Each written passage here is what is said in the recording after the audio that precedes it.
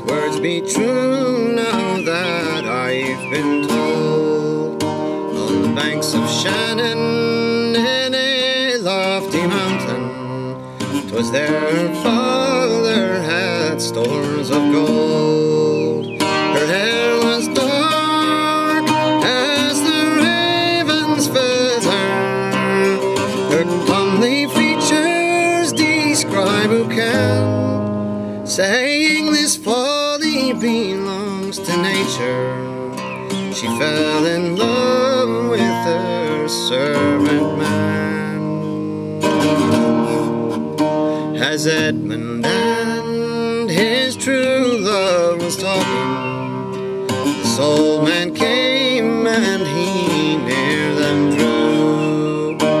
As Edmund and his true love were walking, this old man in a wild passion flew. To build a dungeon was his intention, to part true lovers was his only plan, and the oath he swore was too wild to mention. He'd part his daughter and her servant man.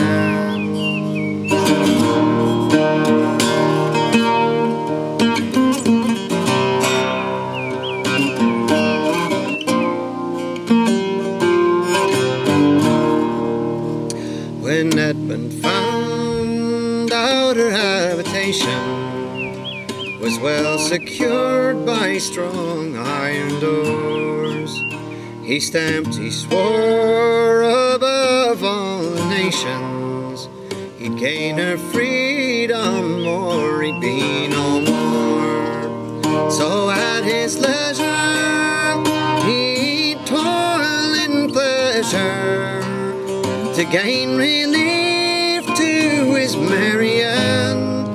He saw his object and he gained the treasure.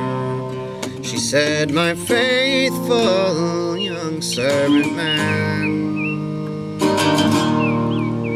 When the old man found out that she had vanished, 'twas like a lion he then did roar, saying, from this isle you'll there be banished, or with my sword I will spill your gore. It's done, said Edmund, I'm at your pleasure.